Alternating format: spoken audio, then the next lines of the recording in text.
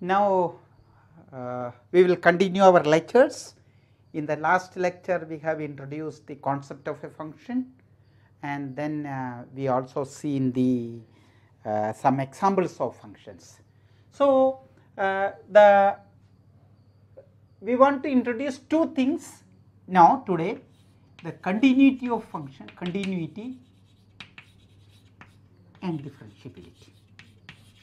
This is what the main theme of this talk, this present lecture.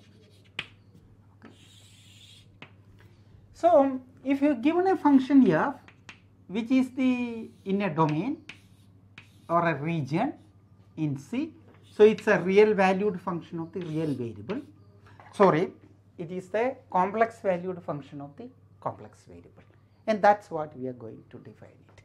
So, when you for a z in omega, it is a region. Of course, omega can be C, so it can be the entire domain. For the generality, I am writing it as a domain omega, and another domain it is going to, this I call it for the namesake, it is a z plane, this I call it my w plane.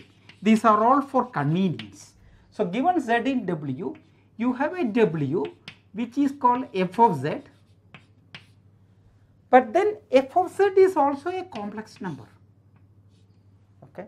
So, here every point z here, z is of the form x plus iy. Okay. F of z is equal to f of x plus iy. So, since w is in C, w can be f of z, can be written as it will have a real part, and that real part will depend on the variable x and y. Okay, because this z depends on x and y plus I b of x y. I will make some remarks a little later, we will see that. In general, in a compact notation, simple notation, we write f equal to u plus ib. Okay, so that is the notation for a complex valued function. Okay. So, for example, fz equal to, you have your e power z. If fz equal to e power z, which we have seen already, this is nothing but e power x into cos x plus I sin y. So, here uxy is equal to e power x into cos x cos y, and vxy is equal to e power x into sin y. You see? So, you have, so every complex function can have a real part which is u, and an imaginary part. So, it is a real part of your complex function. This is the imaginary part of your complex function. So, it is a function of two variables x and y. Okay. So, you want to define, you already probably know the notion of continuity. So, I want to motivate you the notion of continuity. So, let us remove these things here. So, I will have more space. Okay. So, you have a with this understanding, you have w is equal to f of z. So, let me keep it that also, u plus iv. So, we were defining any complex valued function can be defined as fz equal to u plus iv. Exactly what you know about your continuity, I want to understand the continuity of the function. So, you may have some intuitive idea about continuity, but let me tell you, the best way to view a function, think that z is an input, z is an input, and z going to, given a point z which is an input for your function, and it is a position or whatever it is, corresponding to that you are defining w equal to f of z, which you can view it as an output. In practical applications, you can never measure, because in engineering and physical applications, you give this input and output through measurements, and you can never give an input exactly. So, it is you bound to make. So, if you want to make an input at a particular point z0, it is not possible in applications to give a precise value of z0. So, naturally you make errors in z0. When you make an error in z0, what our output should be above z. But then since you are making an error, you may not be exactly giving the value of z0, you give something like z0 plus an error. That is what your actual input goes. Actual input goes with an error. So, you may not be computing the value of f of z0 and error may be very small. So, I can call it a small delta z. So, you are actually computing f of z plus delta z, z0 plus delta z. So, though our aim is to compute f of z0, you may be measuring f of z0 plus delta z0 and we want to know this is close enough to this one, and this may not happen all the time. For example, suppose I define a function f of z is equal to 1 over z if z not equal to 0, and then I define 0 when z equal to 0. In other words, my f of 0 is equal to 0. The 0 point here, the 0 here goes to the point 0 here. Now, suppose I make an error in my input z equal to 0, this is your input, and I make an error delta z. So, the delta z may be somewhere here, this is my z equal to 0, z not equal to 0, and this is my delta z. But then when I compute now my exactly f of z naught, f of delta z, that will be 1 over delta z. So, even if I make a small error, my f of delta z, your measurement is of the output is going large enough, and you do not want to, so you want to incorporate this notion whenever z naught is close enough to some measurement is close enough to z naught, you want your output is also close enough. This leads to the notion of continuity, and since in mathematics this just talking about an approximation close enough, a small error, all that won't work. You want a very precise definition. So, let me motivate you the definition once again, and after motivating I will give you the kind. So, what do I want it? So, you have your x plane, z plane, so you have your c plane here, and you have your w plane here, and you have your point z naught here, and your z naught, and you are having your f of z naught here. And I want to measure f of z naught within a certain accuracy. That is what I say, because f of z naught is the actual measurement, actual output I want it.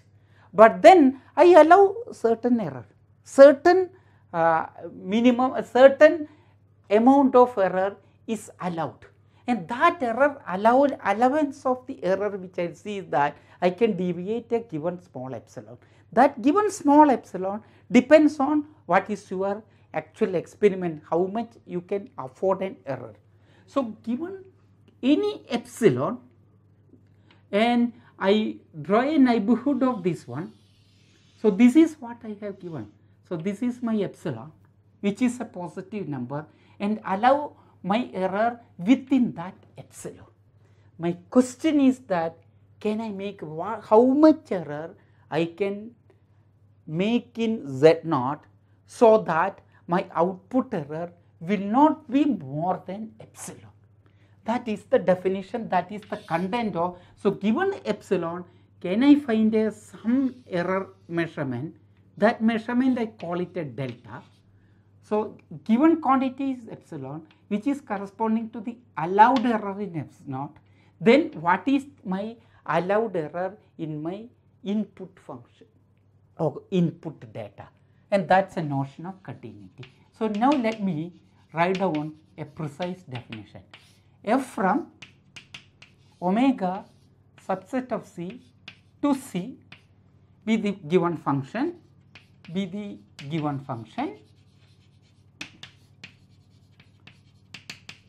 we say f is continuous, so I will write it continuous at x z naught if for given epsilon positive, there exists a delta positive such that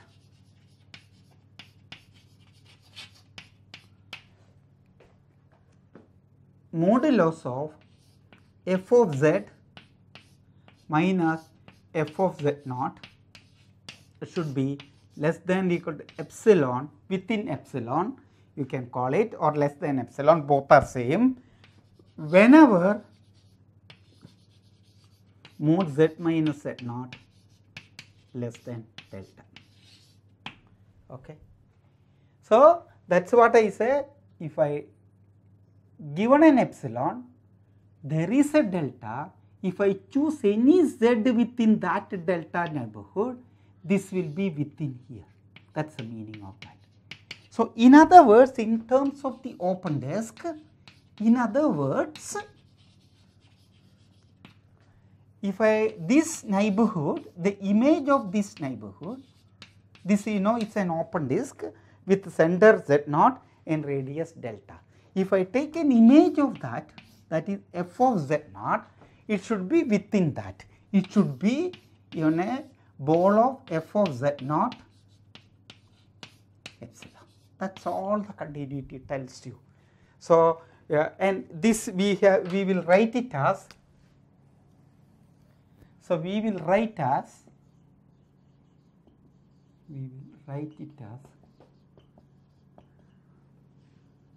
limit of z tends to z naught f of z is equal to f of z naught. Okay, that is the thing which you want to do it. Okay. So, there is an immediate corollary. To get familiarized with this, you should be working lot of examples, work out when a function is continuous, when a function is not continuous. The example which I have given, for example,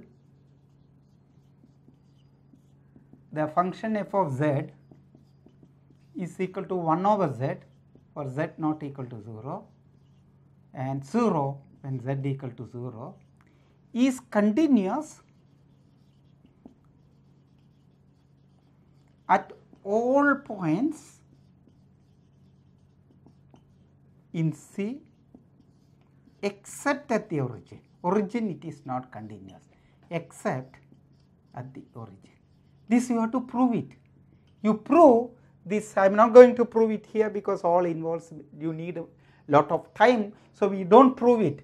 Even you take a z naught different from 0 and prove that it is continuous. So, it is an exercise. If z naught not equal to 0, prove f is continuous at the origin. Prove f is continuous at the point z naught. This involves some work. To prove that, given an epsilon, you choose an epsilon and show that this, in other words, you show that given epsilon, show this is what with the given epsilon, show that there exists delta positive such that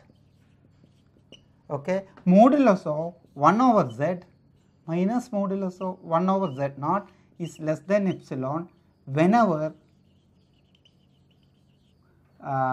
modulus of z minus z naught less than delta. This is what you have to prove it. So, to produce a delta positive so that this inequality is true. So, you work with that and show that. All the interesting functions, other examples, e power z, sin z, cos z, the polynomial pz equal to sigma ak z power k equal to 0 to n are all continuous, Everything requires a proof. You may not be able to prove everything, but then and you have your familiar theorem, if f is continuous, g is continuous, f plus g is continuous, f g is continuous, under similar assumptions you will be able to prove it. Okay, so there are plenty of examples, but if you do it, the functions 1 over z minus z naught z1 is not continuous at z1, not continuous at z1. So if you take 1 over z1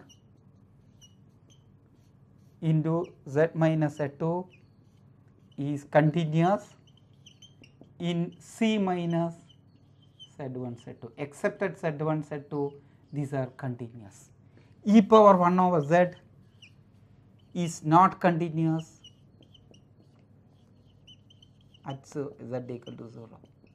So you see, so you can think of continuity, but look at sin z, f z equal to f z is equal to sin z by z for z not equal to 0 equal to 1 at z equal to 0 is continuous at all points. So this looks like there is a discontinuity, but then you know that limit z tends to 0, this will go to 1 and you can still prove that it is continuous. So you can have plenty of examples. So let me now write a corollary in terms of u and v.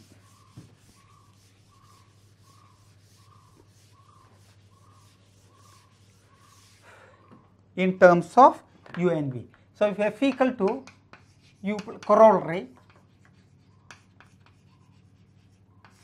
if f equal to u plus iv is continuous, then u and v are real valued functions of the two variables. So you see, u is a mapping from omega to r, v is also mapping from omega to r.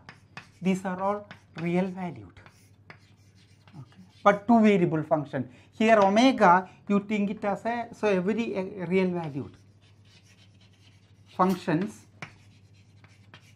of the real variable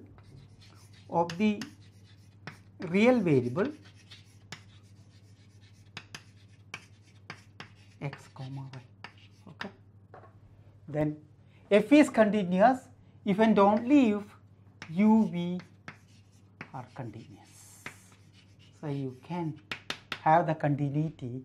So here I want to make one important remark, okay, which I didn't make it earlier. When C is defined, we define some algebra, some remark which I want to do, okay, algebra, addition and multiplication. But then I also remarked at that point of time the real plane R2, there is no product, okay, it's only a vector space. If you know vector space, otherwise if you don't know, it's all right, because this is a kind of important remark, those who know it. So C differs from R2 by its algebra. The algebra in C and the algebra in R2 are two different things, and that makes the distinction between C and R2. On the other hand, the convergence in or topology, which I told, topology is same in C and R2. So the open disk, open neighborhood system all have the same thing, absolutely no term there. So as far as the geometry or convergence is concerned, there is no difference between the C and R2. What makes this distinction is its algebraic structure. So the fundamentally it has a different algebraic structure, making it a field. This is only you have a vector space structure. So there is no field concept, there is no natural product. You may see dot product, etc., but that is something different. That's not the product I am talking about it. Okay. So to check your continuity, you also, it's enough to check your continuity of the real valued functions. Okay, that's an important thing I want you to tell you. And now we will go back to the other property of differentiability. Okay. So let me erase this also, so that we will have some more space. This duster is better than the other duster.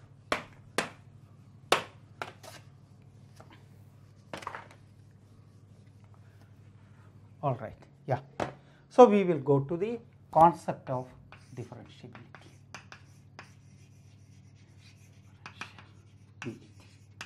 I want to start with this is what makes the complex function theory and the real function theory entirely different. Soon you will see some property.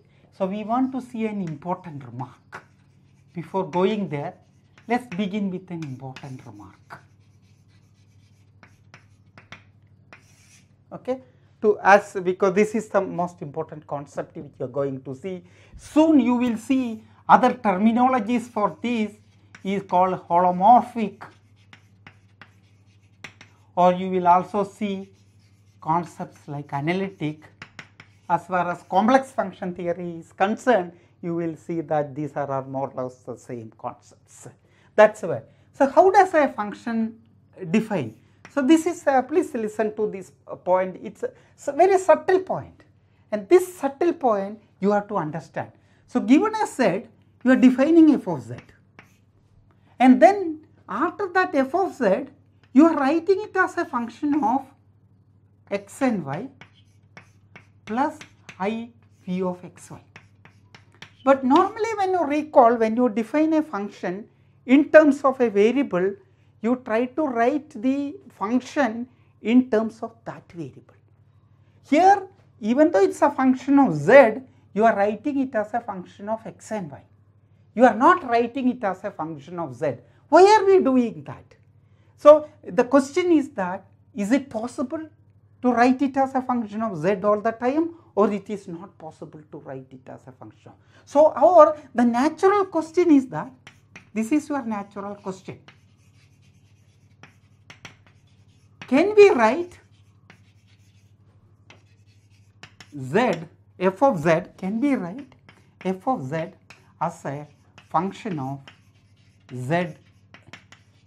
That's a very natural question, because whenever z is your variable, and when you are writing a function, you always write in terms of that. When you are writing two variables x and y, you write it as a function of two variables x and y. But when you are thinking it as a complex variable, you are not thinking it as a function of two variables. You are actually thinking it as a function of z variable. So you want to know whether is it possible or is it not possible. Look at this function. For example, I define, this is also a meaningful function, 2x plus iy. Then if you expand 1x2, if you do it, this x plus z. This cannot be written as a function. Now x cannot be written as in terms of z alone. It's not possible to write it as a function of z alone. So the question is that, what are all those functions, the class of functions? We would like to know the class of functions which can be written as a function of z alone. Okay, and that class of functions, we call it actually the genuine or true functions of complex variable. True or genuine functions. This terminology may not have used in many books, but that's a natural question. If you can write that natural question, answer that natural question, we would be happy, and we want to know that class. And this class of functions turned to be the class of differentiable functions and holomorphic functions and analytic functions. And essentially the study of complex analysis is the study of these true genuine functions. Okay. So let's now define the differentiability. Okay. With that kind of important remark, keep this important thing. I will recall this once again later, probably if I get some time again. So we will revisit this remark at a later time after introducing differentiability. So let's go to the differentiability concept. So the differentiability concept, again as I said, the algebra is the one which changes C. The convergence is the same, and definition of differentiability is going to be the same. Okay. So with that, so you have your definition, you are talking about differentiability.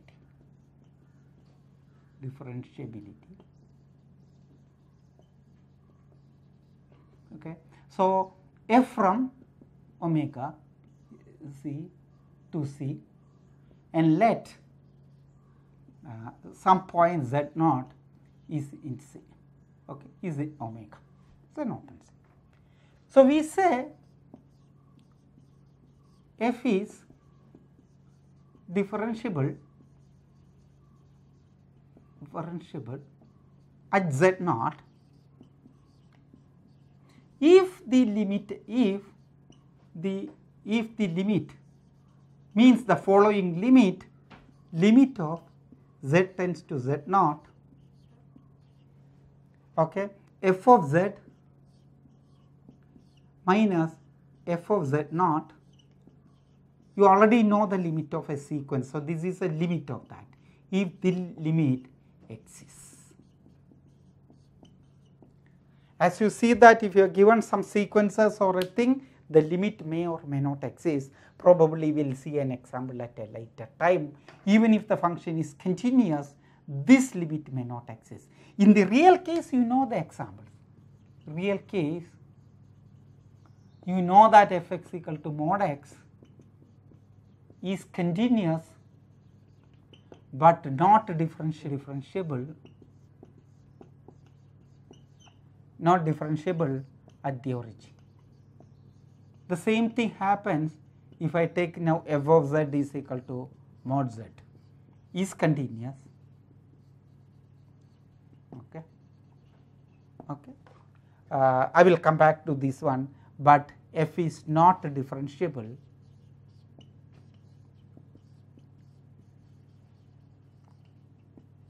in fact it is not. You do not get the differentiability in any place, not just at the origin. We will see that f prime does not exist. What is f0 here? f0 is equal to 0. So f of z, okay, z tends to f of z minus f of 0 by z. If you want to compute, this is equal to mod z by z. The question is that whether this limit exists. So this is, does the limit exist? That is the question. Does the limit exist? Think about it. I will tell you some more remarks, it should be bad. Does the limit exist? The answer is no. Okay, answer is no. Okay, so this does not have a limit, and then you cannot find the limit. So the differentiability is fine, but I want you to tell you something more about it. Let me remove this remark.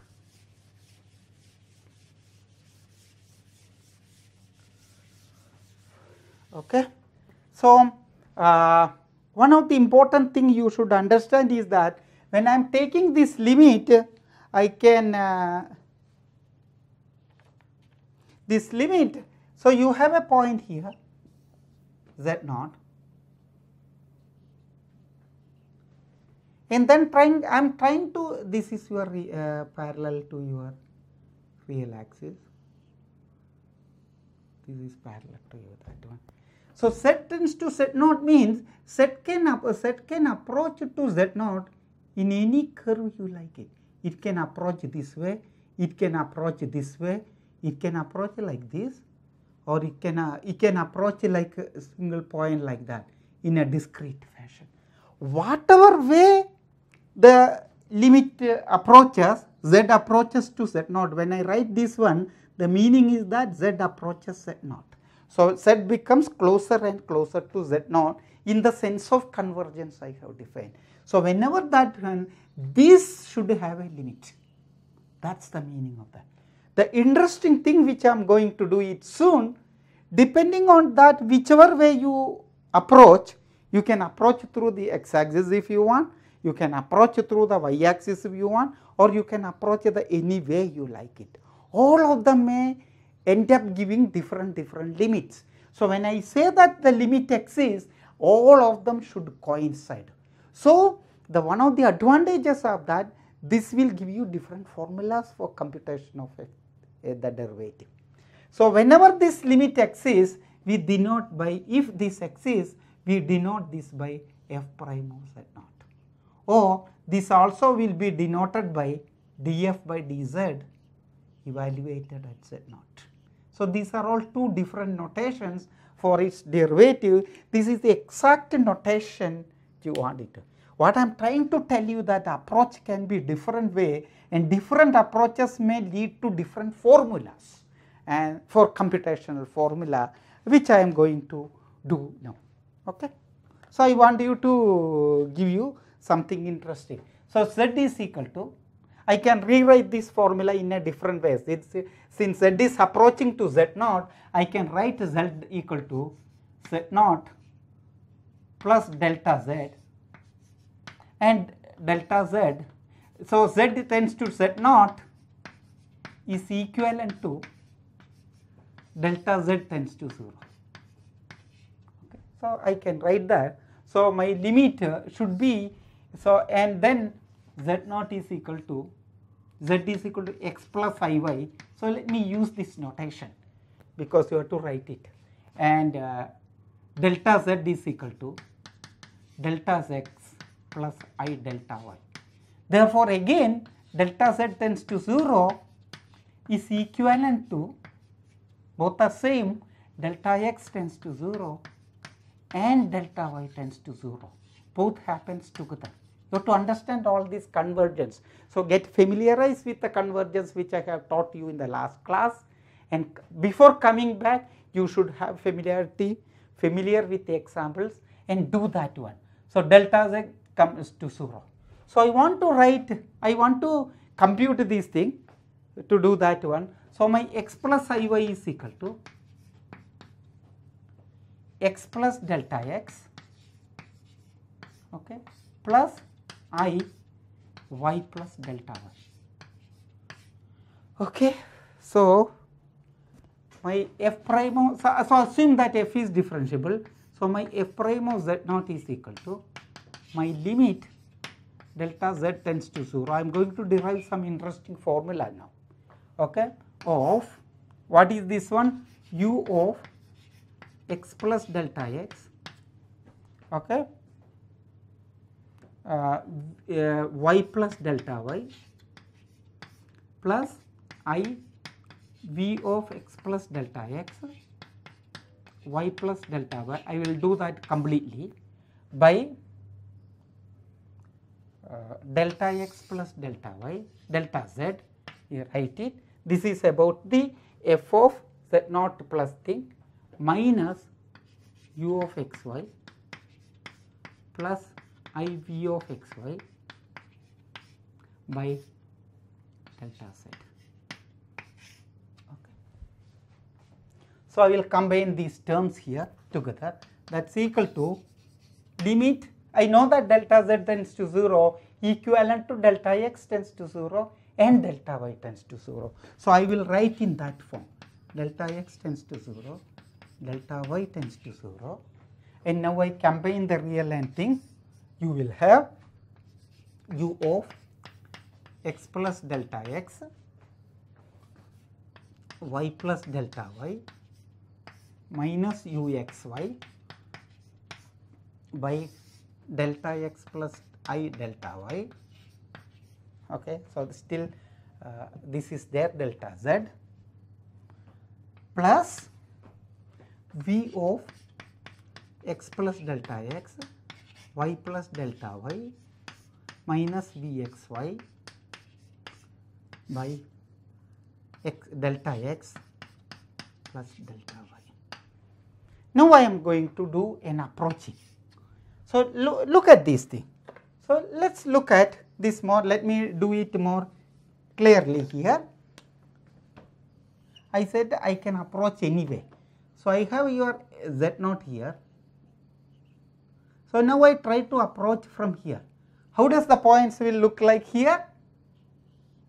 This will be like Z0. I am not changing my y. I am only changing my x. So this will be something like delta x.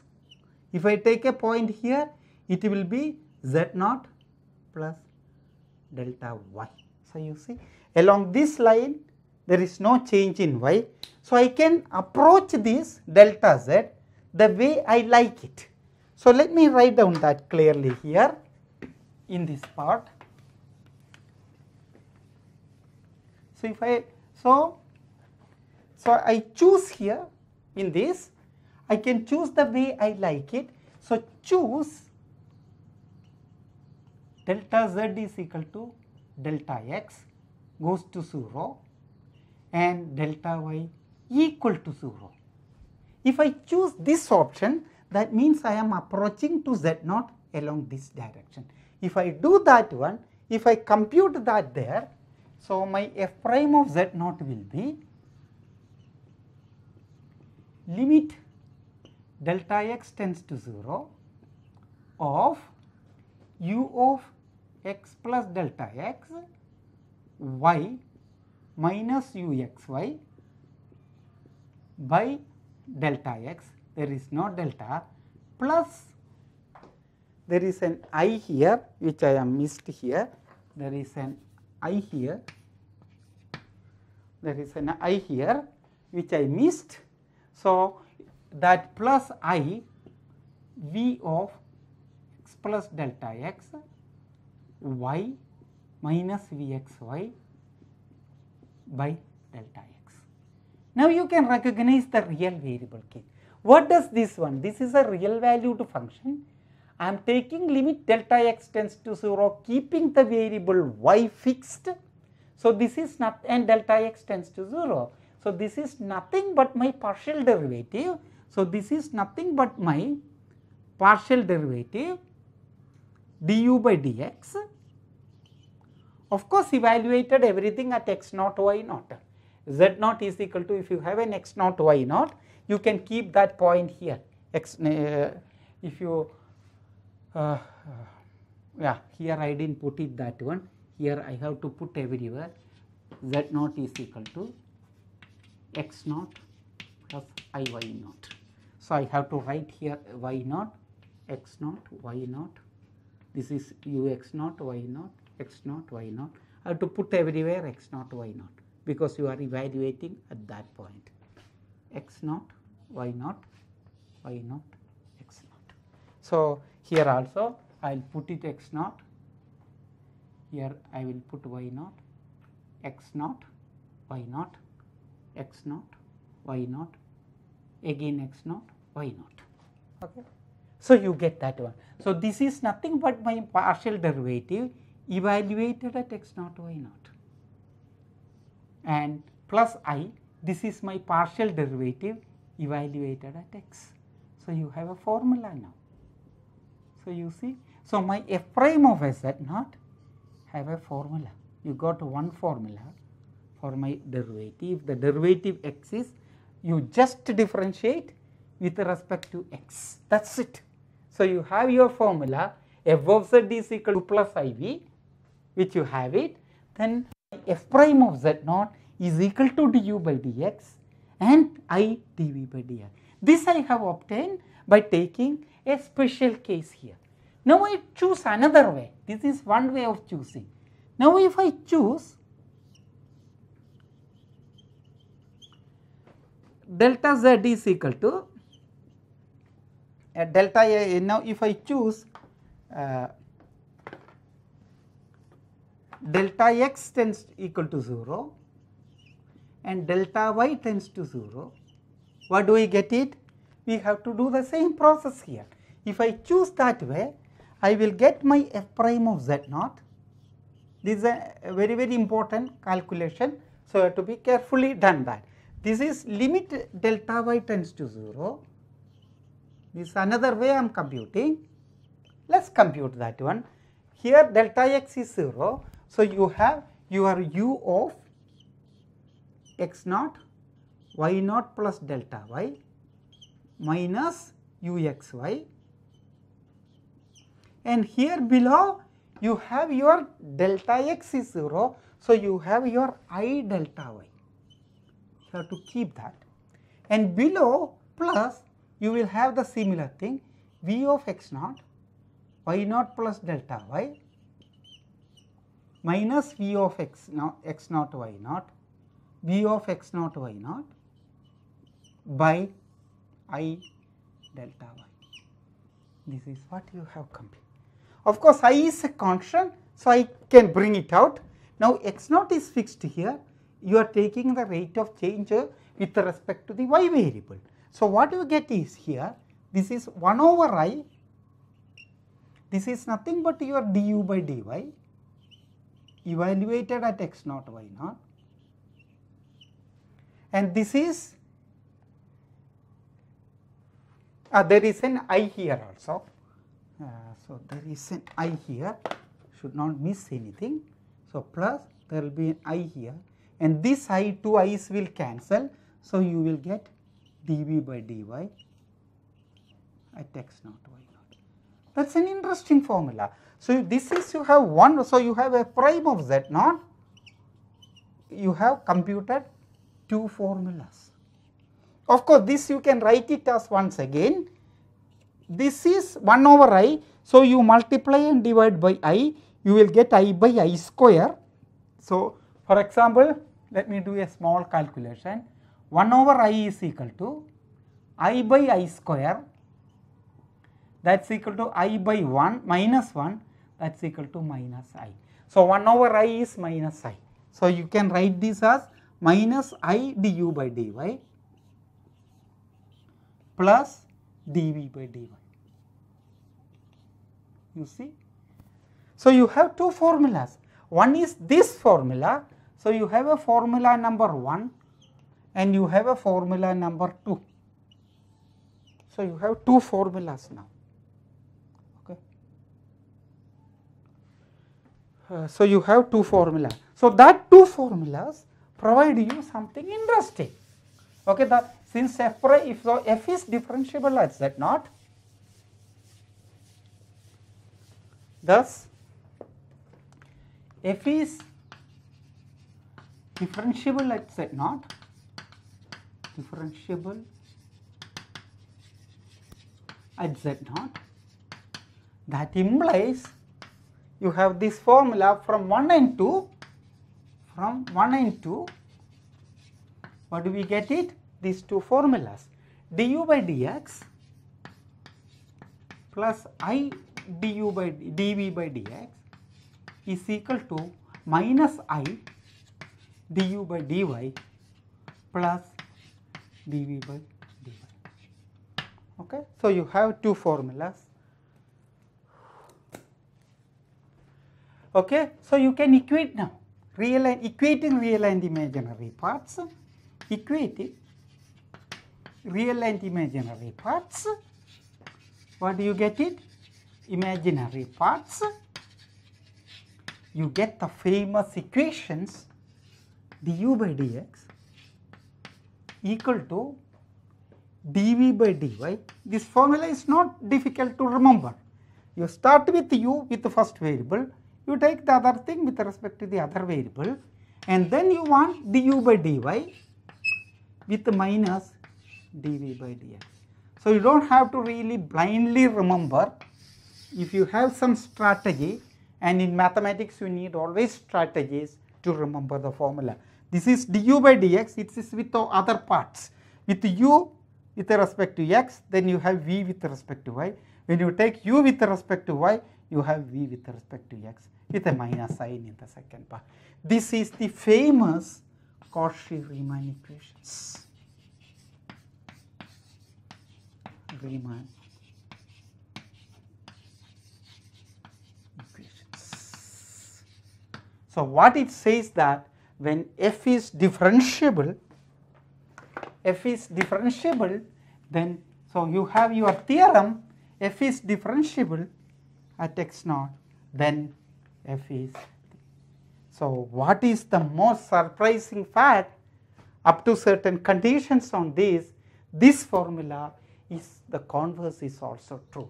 So essentially you have uv, two real valued functions, and if it satisfies the Cauchy-Riemann equations with some continuity assumption, then such a function is also differentiable at x naught.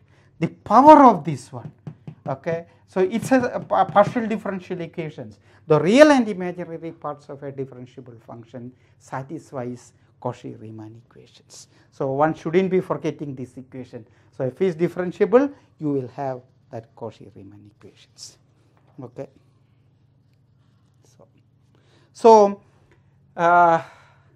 yeah, so these are the two people, Cauchy and Riemann, together with Weierstrass are the persons who laid the foundations of differential complex analysis in the 19th century, and he further went on to prove many things, including the Riemannian geometry, and thus some few decades before Einstein proved his relativity theory. So the fundamentals of mathematics used, the Riemannian geometry was developed by Riemann and others, and the main thing was in the complex analysis. So we will continue this, and we try to give some examples and try to prove the converse of this theory.